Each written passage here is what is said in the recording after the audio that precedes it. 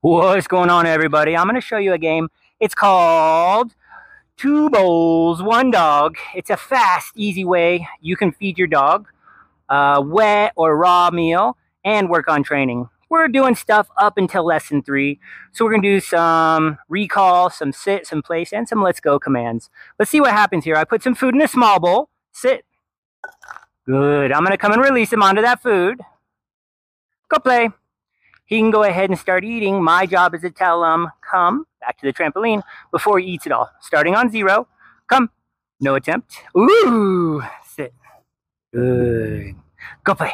Now we can eat the rest of it. Nice. Now I'm going to go ahead and call him this other one. Starting on 0. Casper, let's go. Place. Sit. Good. Sit. I'm going to go ahead and replenish this bowl over here. Sit. Give him a little preemptive sit before I replenish. Good. Notice his attention. Nice. Now his impulse control in the beginning was to run over there. As soon as I'm over here, he would measure that distance and want to go over and eat it. Now I'm going to try and call him past that bowl onto the original trampoline. Let's see what happens. On 0. Casper, come. Place. Sit. Go play. Go boy.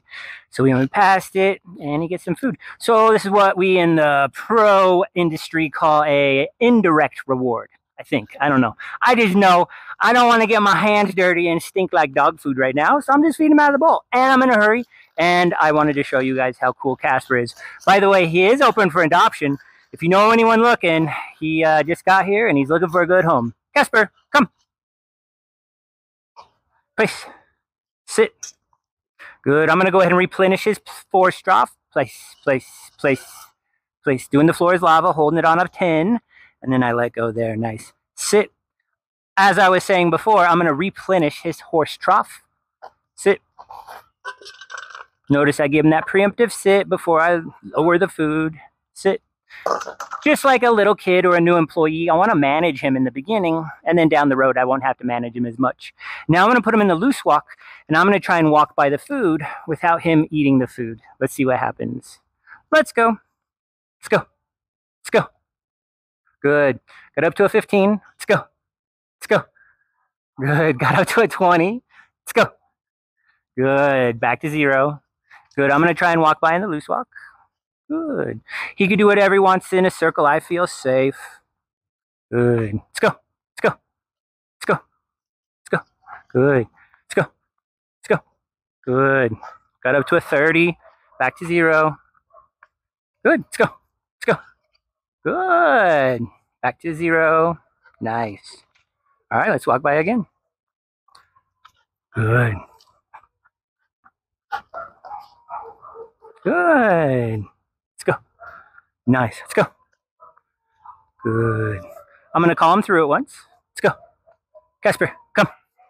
And that come command is come to that very specific hula hoop. Sit. Sit. Sorry about the howling and the barking. Next door is a daycare. Those are untrained dogs. We don't talk to them. Sit. Good. I'm going to call him past that bowl to this new place. Casper, come. Place. Sit. Go play. And then he can eat the rest of the food. So again, it's just a cool way to feed the dogs without getting dirty. I also wanted to showcase Casper and his cool skills and show you a couple drills you can do once you're doing some good up to that 3rd lesson. All right, guys, that's all I got for today. We'll see you at the next one.